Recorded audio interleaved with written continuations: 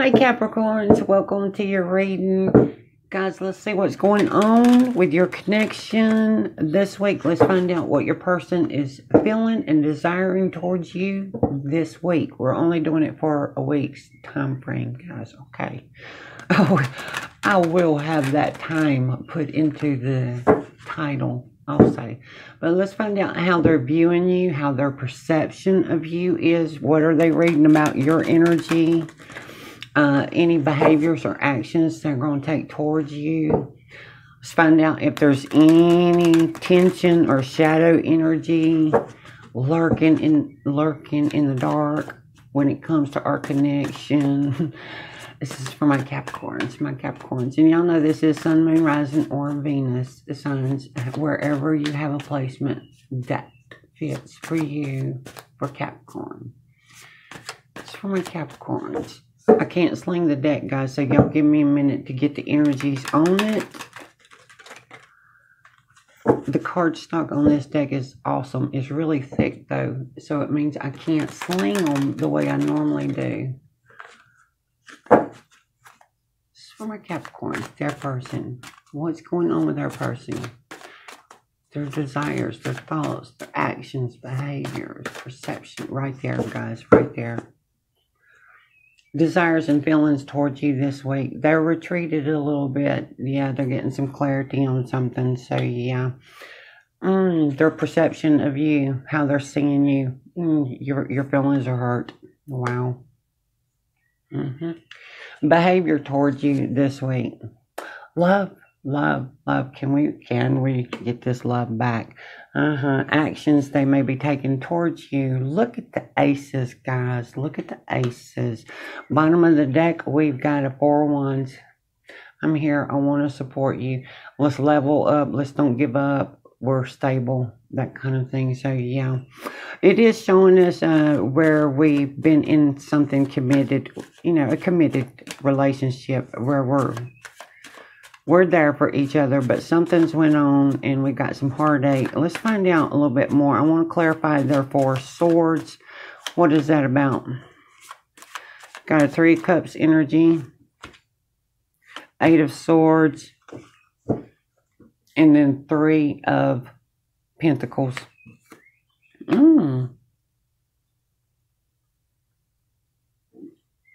Guys, this is almost like saying somebody actually is recovering from something that took them down for a minute. With that 4 of Swords, y'all know that's rest, recuperation, recovery from things. It's, just to withdraw. When you get sick, you go private. You don't feel like being around a lot of people and stuff. Somebody is recovered because this is saying that it's a celebration. It's a time of celebration. They are no longer feeling restricted, and yeah, let's get up and get active. The plan of things. Let's focus in on where we're going from here after recovery. Ooh, let's see why they see you standing in that 3 of Swords. That little bit of heartbreak. Options are overwhelm, emotional overwhelm. A 4 of Cups. 9 of Pentacles, feeling like you've been doing it on your own. And Sun card, look, even though you've had some heartbreak, and it may actually be this person, like I said, something happened. They were down and out. Where they had an accident, where they just got sick, yeah. That 3 of Swords is showing our heartache, our hurt, our pain over it. And also showing us being emotionally overwhelmed and, constantly standing and thinking of the worst. And the 4 of Cups, I really think we were stressed. They seem to be thinking we were stressed and not seeing how they were recovering. Because we were stressed out. Because it's got us thinking we're by ourselves. Got to figure it out by myself. Yeah, got to be strong here. Figure it out by myself. And then all of a sudden we've got the Sun card. It's like them saying, oh, you're going to be so happy. You're gonna be so happy because they're bouncing back. They're up and getting active. They're no longer restricted on something. You know, the Eight of Swords. No wonder we got the aces over here. The Ace of Cups and the Ace of Pentacles. Ooh. But their behavior is love. They feel blessed. Oh, yeah, they're ready to invest some time and energy. The card of charity. It's like saying, I want to give back to everybody that's gave to me. Let's come in on that pentacle. Oh, yeah, they're ready. They're ready. Eight of Pentacles. Let's pick up where we left off. Oh, okay. Okay. It's a good week, guys. All the way around. Not just for you, but I mean for both of you, especially your person coming out of that Four of Swords. Anything crossing that? Oh, yeah. What's crossing the energy this week is the person felt a little defeated. Like they've been through a battle, but the one thing about a Five of Swords is taking back your power. Taking it back. Taking back. I'm feeling better. I don't feel as cut down. So, yeah.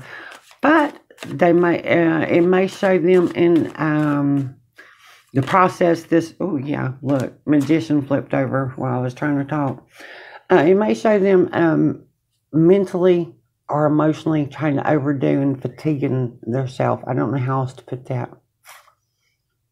So yeah, just like a burst of energy, and then all of a sudden it's like, okay, maybe I'm not as recovered as and rested up as much as I thought I would be, because they are definitely trying to manifest a whole lot at one time, handle a whole lot at one time. So yeah, feeling more empowered where they felt so restricted before and disempowered. Let's see the strength of this connection, the energy, the overall supportive energy in this connection. For my Capricorns, their person. Ooh, pop. Ooh, Ten of Cups. Ten of Cups. Getting through the hard times. Look at this. Bottom of the deck is the Nine of Cups. Yeah. Always being able to get through the hard times, sticking together, that kind of thing. Having each other's back. That's good, because this is showing we have our goals, ambitions, our desires in sync with each other. We get each other and where we're wanting, what we're wanting in our lives. So yeah. See tension, any tension this week. Star card. Rebuilding faith and hope. And starting, no real tension, guys. But this is starting new ideas. Getting things going back again with that Page of Swords. Page of Swords is also like new, fresh ideas. New positive messages of recovery. We got this. Coming back. Look, bottom of the deck. Lover's card. Devotion and dedication to this. But faith is renewed this week. I don't really see any tensions. The only thing that I would point out this week is this person's gung-ho, full of energy, but may wear themselves down quick. So yeah. And that's really not an issue.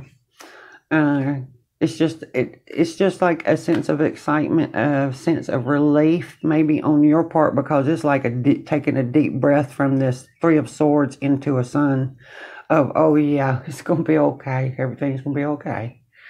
Ooh, okay, Capricorns.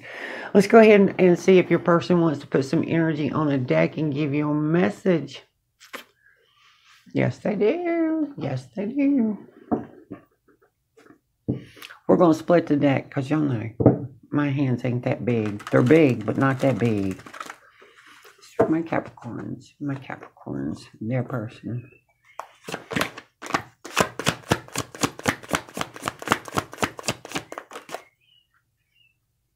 We are on time. We are on time. Everything's okay. We are on time. What else? What else? Ooh, pop. I'm having trouble forgiving myself. Ooh, forgiving theirself. maybe that's one of the issues we deal with this week. When you feel like, you know, something that's not really your fault is your fault. Yeah. What else?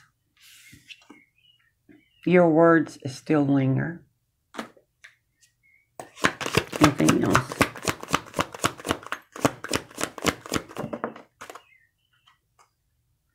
I'm thinking about you this very moment. Let's go ahead and switch text here. It's for my Capricorns.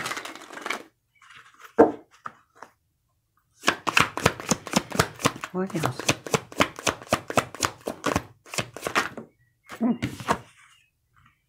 You've changed my world for the better.